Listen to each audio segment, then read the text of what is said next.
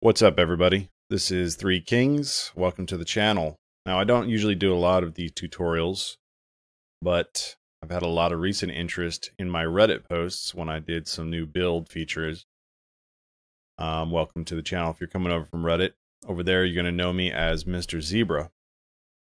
So today, what I'm going to show you is just how to download Aida64 sensor panel, where to get it, and then for some of you that want to run the small screen on the outside of your PC, I'll show you where to get the Raspberry Pi and what version I'm using.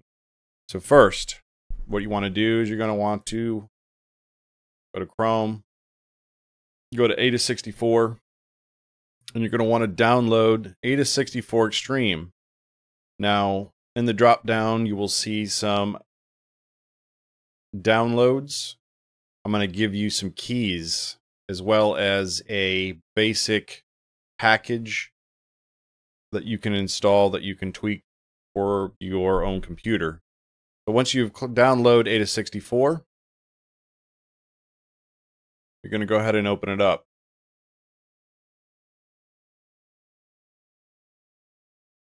Okay. All right. Once it's open, you're going to go to Preferences. First, you want to go to General. Here you want to check Load Aida64 at Windows Startup. I like to have it minimized and closed down to the system tray. Hit Apply. Then you're going to go to Sensor Panel. You're going to hit Show Sensor Panel. Click Enable Context Menu. We'll do these later.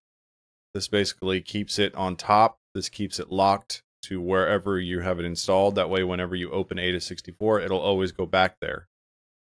Okay. Now, when it opens up, initially Aida64 is going to be very small. Okay, it's going to be really super small screen. It's like 800 by 300 or something, and it's ugly.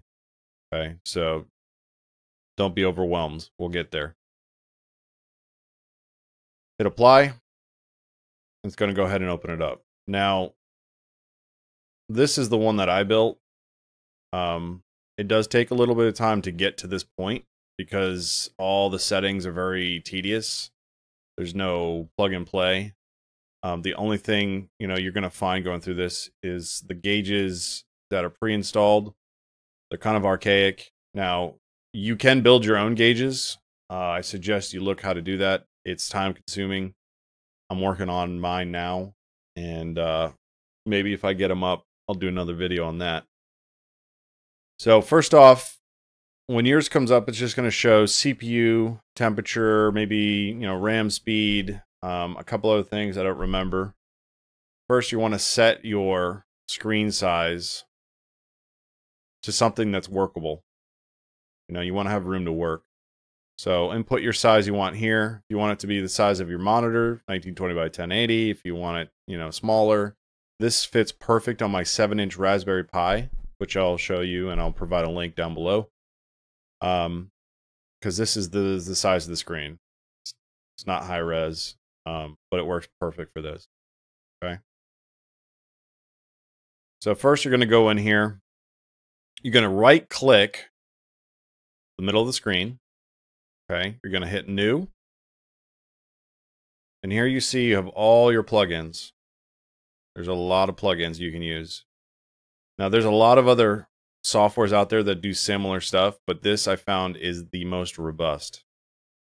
I tried using the NZXT cam software for a while, but you literally can't even change the size of that screen, so it's terrible, and it's not very accurate. So let's just say you want to do your CPU utilization. Okay, you're going to click that. Now, do you want it to be just text? Do you want it to be a graph, a gauge, whatever? You're going to go to the drop down. You're going to pick, let's say, graph. Okay, now you got your graphs. You're going to pick CPU. Okay. And then you hit OK. There you go. So there's a simple graph. Now, if you want to change or modify any of these settings, you right-click the object. You go to Modify. And then here you can change the colors. You can change the size. You can change your min-max values. You can change what kind of graph you want. Okay, so let's we'll pick you know, here's your background. Background obviously is black. The grid is green. The frame is gray. And we want our graph color to be, let's say, pink. Okay. We want our grid to be, let's just make it a simple gray. And then we'll leave the rest. Okay. There you go. So that's your graph. You want to change your CPU to a gauge. Here's your gauges. They only come in a, what was it, 4 or 5. So you have white, white reverse, black, black reverse. Basically, reverse just means it's going to have the red and count down backwards. Or you can do custom. Custom is where you're going to input your own gauges. And that's something maybe we'll do a tutorial on later. So let's pick black. We'll do medium. You can change your font styles and text size. That's about it on these. Pick your CPU utilization and hit OK. There you go. Now, if you click on it, you can't move it. The only way to move it, right click again, hit move. And then you can move it wherever you want on here. Okay. So basically all of these are different types of graphs or gauges, what have you. You can do a simple text. So we're going to go ahead and delete this. So this is showing core speeds. It'll update whenever you change it in your BIOS. If you want to overclock, it'll show your overclock. We'll go ahead and modify that. I'll show you how to do that. So this is a simple sensor item, which means it's just going to come out in a text form. This is the CPU clock. You can, once you pick it, you can go ahead and name it whatever you want. You know, if you want to be like Mike's super overclocked i7, it'll come up, you know. You can change the style. You can do the coloring. And that's about it for that. This one, very similar, but this is just a regular static label. Okay, so you have your sensor item, which is picking up whatever changes in the computer. Then you have your static label, which just labels anything, any gauge. So if you have a special gauge, you want to put a special gauge, you know, title, you can do that here. Okay. Like I said, this is a very robust feature. You know, I have a clock. You can put your clock, since I don't have a clock in my room. That's also just a sensor item. You got your time. You have different kinds of time. You can do your date. Some of these I know require maybe an additional plugins. The only thing I can't seem to get working is my network download and upload rates. I did have them working at one point, but now they're not working now. So I've got to play with that. And the last thing I'm going to show you, well, now we messed it up.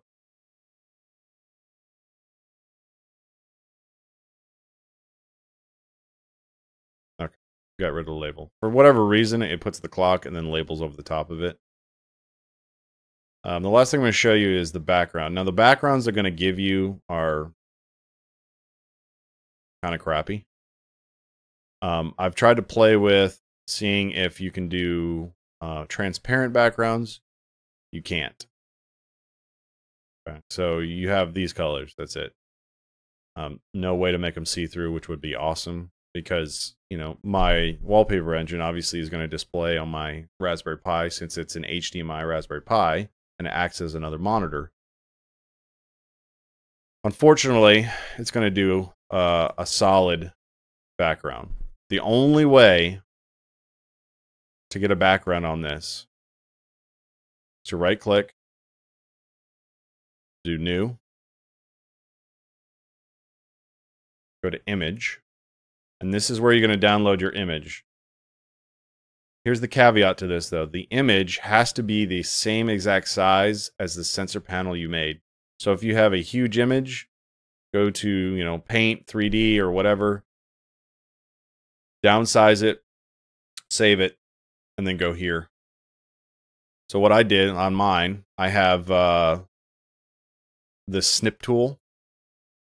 And basically what I did was just took Windows Snip, open that up, hit new. You can search for this if you go hit Windows, just type in snip, hit new, and then what you do is just drag your whole screen like that. Okay, there you go. Save it, resize it, and then you go here. Oh, there we go. You hit new, you're going to go to image, input it. Now when it inputs and saves, it's going to be at the very bottom. Here's your Sensor Panel Manager. This is basically showing you, if you right click and hit Sensor Panel Manager, it's going to show you all the modules you have set up. I have quite a few. Okay. It's going to save down here. You have to move it all the way up so it's at the top layer. So I'll show you here. I'll move it down. So if you move it down, you can see it's starting to cover everything. So I guess you could say top layer is at the bottom of the manager. Okay. So once it saves down here, click on it and just hit move up.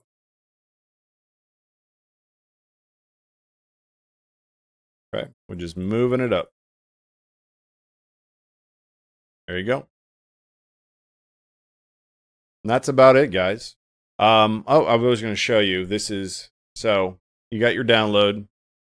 This is Amazon. This is the Geek Pie 7-inch.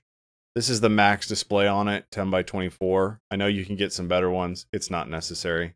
This thing's cheap. I mean, 40 bucks. I think I got mine on eBay for 30 bucks. This will be faster, obviously, to ship to you.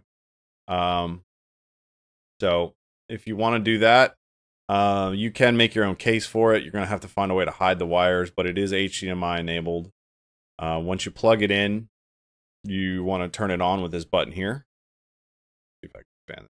So you want to turn it on with this button here. And then here's your source over here.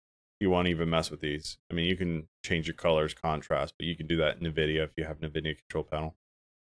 So you source it over. You got AVI, I think there's VGA. There's some serial adapters in here.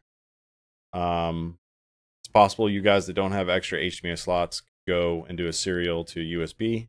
I've never tried it, but I've heard it works. Source it to HDMI, and then let the computer pick it up as a monitor. Once you're done with that, you know, you go into your display. So here's, let me go ahead and plug mine in real quick and I'll show you how it looks.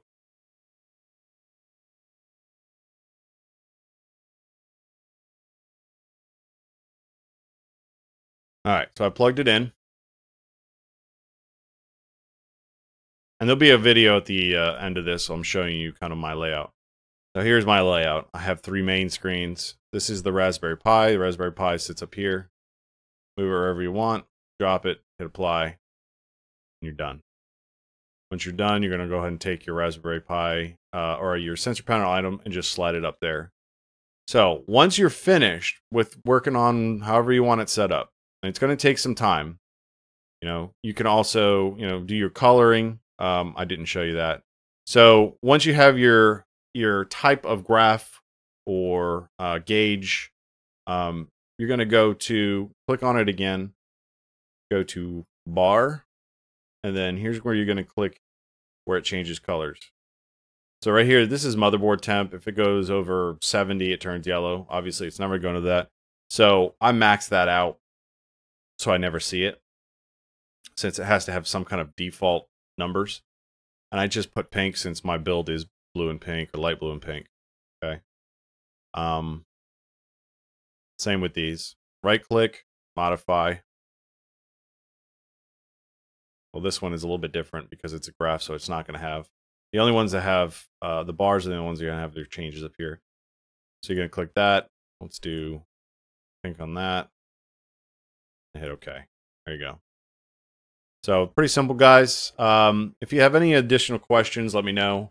In the drop down below, I will show you a cloud storage. I've got some basic files you guys can use. I have keys to set up your Extreme Pro version.